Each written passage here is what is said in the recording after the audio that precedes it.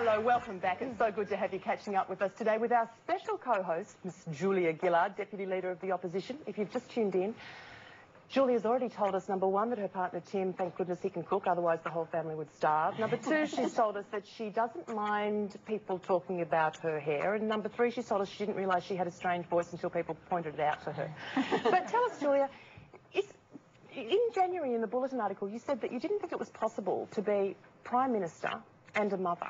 Do you stand by that comment? It was actually a bit misreported. No, imagine that. You weren't misreported. Something misreported in Australia. I've been doing at women's events particularly a line of comedy where I say, let's try and imagine John Howard as a woman or Peter Costello as a woman, and then people get a bit anxious at that point and start thinking about Alexander Downer and But anyway, when you get them back focused on the task, I try and get them to think, could they have been women and had exactly the careers that they've had? You know, could Peter Costello be a mother and a mother of three rather than a father of three and be treasurer? What extra stresses and strains would that have brought? And so I talked about that in the bulletin, and it got reported as, you know, mother can never be PM. I obviously think that a mother can certainly be the Prime Minister, but there would be a special set of issues for a mother that this nation hasn't had to work through because we've had male politicians with non-working wives in traditional family groups. So, do they have a creche at Parliament House for the women that work there? Oh, it's a very sore point. Really? We built that spectacular building. It's only sort of 20-odd years ago. No creche put in it. It's got a swimming pool, gymnasium, meditation room, all of that. It's not mother friendly. It's not mother friendly, and after all of these years, they finally put in a little room for very small children. But when that building is in full operation, it's like 3,000 people who work there. It's pollies, it's staff, it's, you know, everything, and just didn't think about it. A creche. Is that because, like, the whole structure of power in this country is still really geared towards that old-fashioned male head of family hierarchy? I think. And does that go down through all the laws as well? It does. All of them, Julia. I want you to go through every single one of them. Right. Well, we'll start with the Fish Act and work from there. It's changing. That's the traditional model, you know. The traditional model is a male politician. Women are coming into politics now in increasing numbers, and they've brought with them a lot of change. But more needs to be done. But I'm really optimistic that the rate of change is quite quick, and we're going to get there. That's great. I'd like to talk about David Hicks. He's finally been charged.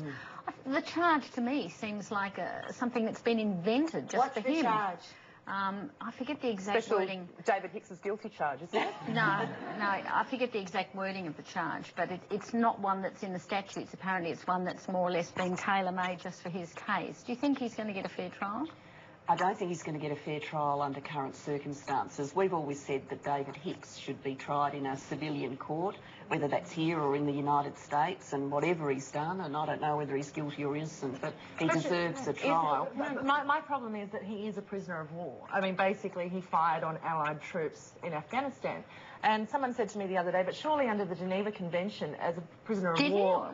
It was alleged. No, he was captured as a prisoner of war. That is a fact.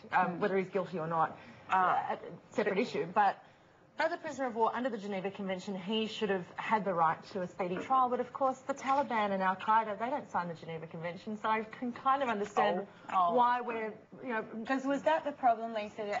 I'm not sure, I'm not up on this issue. Just because someone else doesn't do it the right thing doesn't mean that we don't have to do the right thing. Can I just ask, was the big uproar that the charges took 5 years to come about?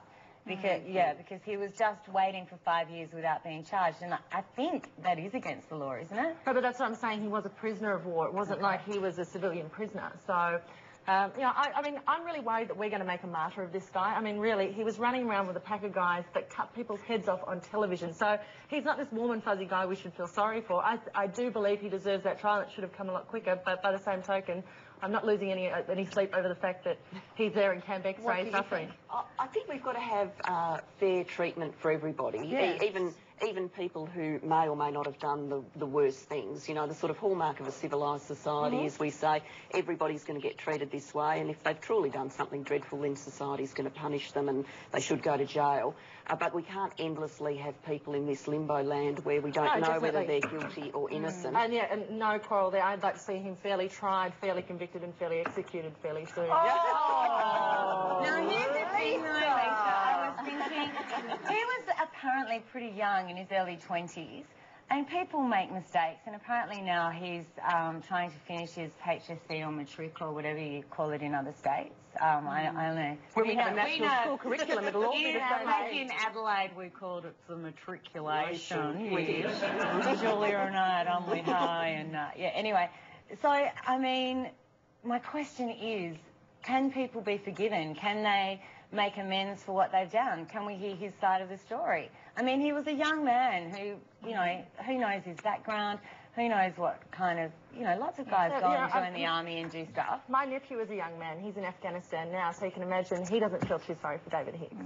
Well, look, apart from David Hicks, I was also very diplomatic. Oh my God, I've got Lisa's nephew on board. No, there are two sides. Look, but what we've got to find out is what did he do, exactly, and what's the appropriate punishment for yeah. it. And you know, I'm not a defender of David Hicks. I'm a defender of his right to a fair trial. And if he's then found guilty, he ought to be punished severely because if he's committed some dreadful act in Afghanistan. Of course, he should be punished. But we don't know, and we can't know. And I don't think through the sort of trial that he's going to get, we're really ever going to know. He needs to be tried fairly in a civilian court. And public feeling is that he should come back. What's this story about John Howard now deciding that same-sex couples should have welfare rights? And this seems a bit of another turnaround. It's been in the papers that Warren Inch, actually a government member, has been campaigning for a while for the same treatment for same-sex couples in terms of Commonwealth benefits, so whether it's welfare benefits or superannuation or whatever. And for years and years, I don't think John Howard's been kind of with Warren on this agenda. People from his own party are now pushing from the back benches. So maybe a light went on. What, that there's an election coming? No, that they should have equal rights. He saw a light and it was pink. Or rainbow coloured. Maybe thought the election, maybe just you're a went cynic, on. Julia. I think in election year you do see a lot of things changing really quickly. You in do. the run-up I to the mean, election. that's so apparent to me that so many changes are just suddenly happening. And well, don't you guys think that whether it's Labor or Liberal, if it's a good change, like equal rights for same-sex people, for homosexual people, then that's great. It should be a bipartisan thing, definitely. Yes. We could go on and on and on and on and on and on, and I'm sure we will after the break. But first, let's go to the phone poll again. Would you vote for a female Prime Minister? Are we advanced enough as a country to actually say, you know what, we could have a woman lead, just like New Zealand have Helen Clark. We could have a woman in a position of power. And like Maggie Thatcher. Like Maggie Thatcher. She had voice lessons though, Julia. I would have thought Maggie Thatcher had I voice love lessons. Maggie Thatcher. Have you ever thought of doing? No, I don't want to end up sounding like Maggie Thatcher. No.